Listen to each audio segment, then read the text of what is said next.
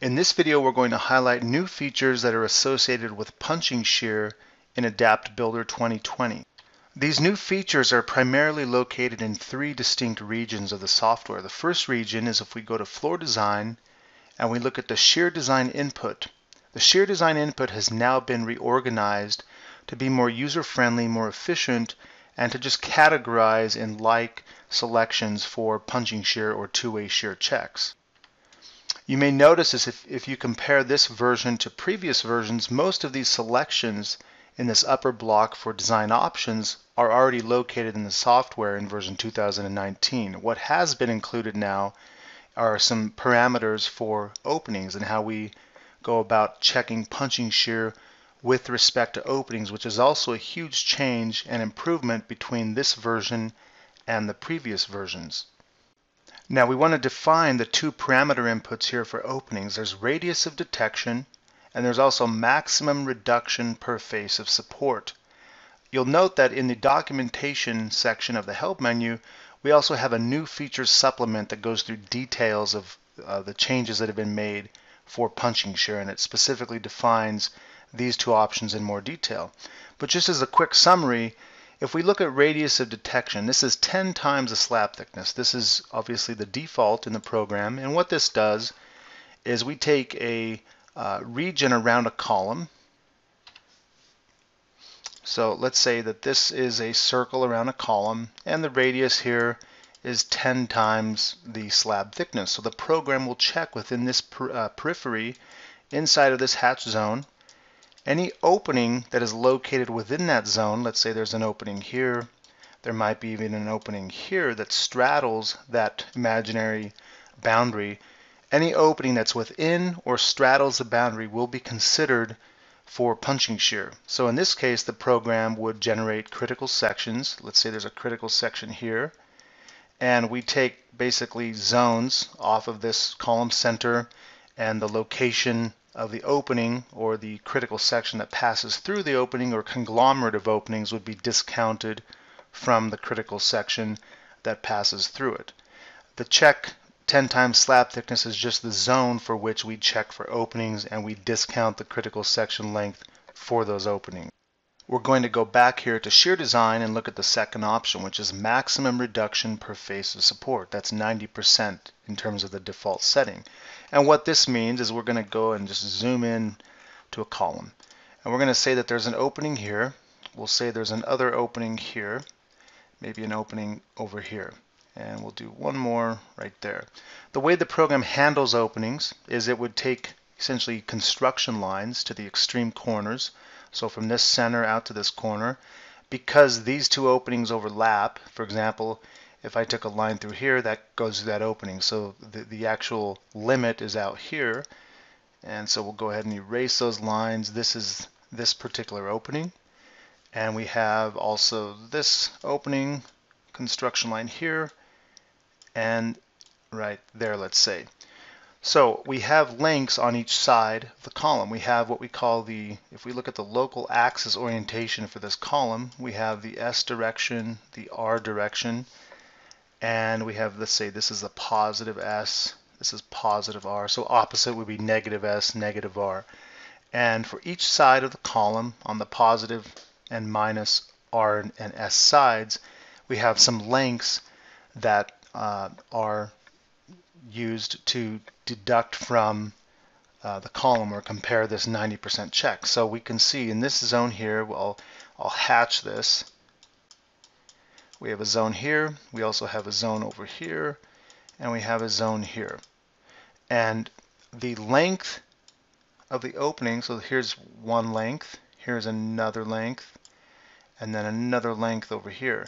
If the total sum of lengths as compared to the side of the column exceeds that threshold, 90% of the column face side, the program essentially assumes that that side is a free edge.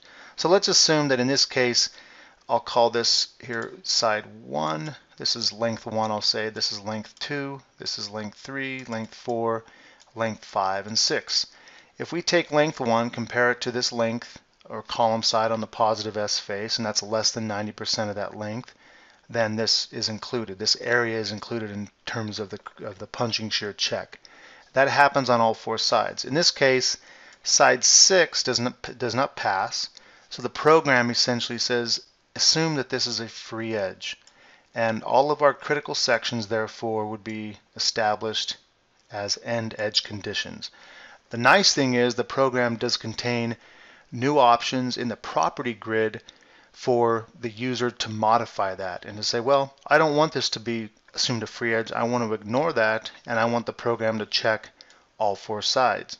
And there is a way to do that in the property grid, which is our next area that improvements have been made. Now you'll notice a couple of things that are missing in Shear Design if you were to compare this to the previous version. Number one, the stud diameter or stirrup size is missing in this dialog. In previous versions that was a global setting. In the new version you have the ability to change that per column. So that's been removed from this particular location. What we'll do is we're going to go ahead and just select a column. And you could do this as a group of columns. I could select a group of columns. I could go here to punching shear, and we have several parameters that we want to define what those parameters are and what they do. Again, these can be changed in singular form or plural. We can select multiple and modify per a group. So let's take a look at just one column here. I'm going to zoom in, and we're going to look at each one of these different settings. The method, the automatic method versus the user method.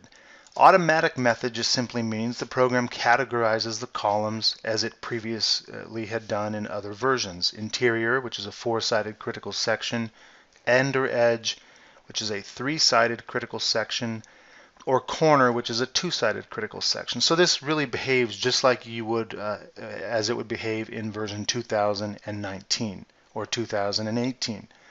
If the user wants control over what sides participate in the punching shear check, we can always change this to user. And now the user can say, I want, even though this is an interior condition, I want to only make it a 3-sided or end edge condition where you define which sides participate. In this case, the negative S face does not participate. So that means that we're assuming this is a free edge and our critical sections are established on the positive and negative R and the positive S side. The next option here, we're going to go back to auto, is the program will show us what condition has been selected per the automatic method. So this is just read only. It just tells us what particular condition this column is. That can also be done graphically from the result display settings. And in the result display settings for punching shear, in this area here, we can show that as well. So we'll come back to that also. Let's go back to this column, and we have pre-compression. For ACI, the amount of pre-compression is used in the calculation of the two-way shear capacity of a column. Now the program in previous versions has always defaulted to the minimum lower bound pre-compression of 125 psi or 0.125 ksi.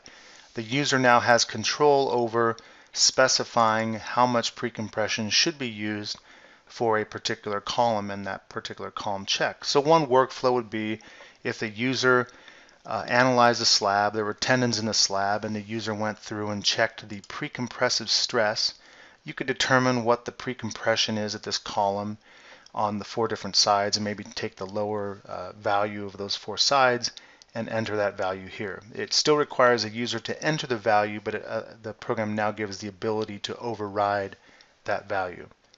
The next option is reinforcement type. Studs or stirrups. This is the selection that was actually pulled out of the Shear Design options. When you select stud or stirrups, that just changes the selection. You can select a diameter or you can select a bar size for stirrups. We'll go back to studs.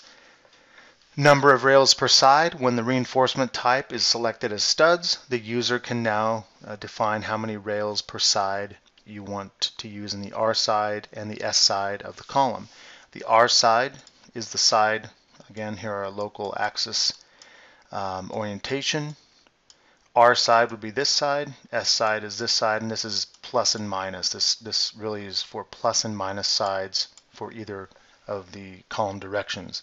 So this gives the ability for the user to specify unequal number of rails per side. And again, that's another selection that was made in Shear Design in previous versions that has been pulled out of here because now it's a local setting versus a global setting. It gives user more control over specifying those particular values for each unique column size that you might have in a model. The next option is spacing of studs. Again, this is something that has been in previous versions. It's just reorganized as a local setting versus global. Calculated means that the program will output the reinforcement in zones. If you have, for example, 5 studs at 2 inches, 6 studs at 3 inches, 10 studs at 4 inches, the program would output those graphically and also in a report from report, punching shear, reinforcement. Those would output those as groups of reinforcement or zones of reinforcement along a rail. If you use uniform, the program essentially normalizes the studs. It takes the total length of the stud per calculation and it takes the minimum spacing. So you always will get more studs with a uniform setting versus calculated. It's a conservative approach. It's just a way that the program takes and makes those studs and the uniformity in the spacing. The next setting is also read-only. This will change over time where a user can modify this whether or not they want to have the openings participate in the punching shear check. Right now this is always set to auto. You can see this selection, it doesn't give another option, it just automatically considers openings. If you do not want the punching shear check to consider an opening, for example, if I model an opening here at this column, and let's say this kind of gets qualified as an opening based on that 10 times the slab thickness check, I could always take this opening and right click and disregard it to ignore it in the check. So there are ways to eliminate openings from the punching shear check before you actually run it, aside from changing it inside of this dialog. The final thing is also read-only. It's the total angle. This really just reports the total angle for those zones where we have openings. So earlier I was kind of showing these wedges or these zones where we had participation of an opening where we would deduct from the critical sections. And if we look at those zones and say, okay, this is the hatched region that we're going to discount as we move away from the column, the program really just reports counterclockwise from the positive R axis. We basically report the location or the angle of those construction lines. So if we were to look at this angle here, the program would report these angles here that essentially are used to calculate the lengths that we deduct from the critical section. The last thing that I'll show are graphical reporting enhancements. So let's go ahead and run this model. We're going to go back and I'm going to analyze the structure. It's already been meshed. We'll just analyze for the group of combinations. After we analyze and save the solution, we're going to go directly to floor design. We would go into shear design. We would set up our punching shear options and our opening options. If you want to set the reinforcement for columns, let's say I want to set this group of columns, for example, to a particular size of reinforcement. So I'll select that group and I can modify, for example, I might change this to 3/4 inch diameter studs, and maybe I want to use, you know, a 3 and 2 configuration for number of rails per side. Once we set up our specifications locally to each column, then we can go through and we can run the punching shear check. So we'll execute the punching shear check. In the result display settings dialog, the result browser as it's informally called, we'll go here to punching shear. I want to check a strength combination. So let's either do a strength combination individually, or we could also envelope the strength combinations. Once that's selected, we can come back, and as was done in previous versions, we can check the status. One thing that's new is the stress ratio. The stress ratio now reports a couple of things. Number one, it reports the governing combination that produces the maximum stress ratio. Now this combination is not just for, or this number is not for a sequential index of only the strength combinations, it's for all combos. So if I go to load combos, the first combination is really a service combo, the second one is also service, so the third one is strength, dead and live. That is the governing combination, and the governing critical section that produces that ratio is shown as critical section 1, which is typically almost always true for punching shear in these slabs. So the first critical section obviously has the least perimeter length. In some cases, if we had the drop panel, imagine this is a drop panel, the governing critical section could actually be the first critical section outside the face of the drop panel. So this does not always mean that one will control, but it's fairly common without a model that does not include drop panels or drop caps. The next option is condition. The condition will report the effective depth of the first critical section. So this is just gives you an idea of what that effective depth is for the first section at d/2 from face of column is. And then lastly, if we look at the reinforcement output is similar to what it's been in the 2019 version. If you have any questions about these new enhancements for punching shear, please contact us at adaptsupport@risa.com. Thank you.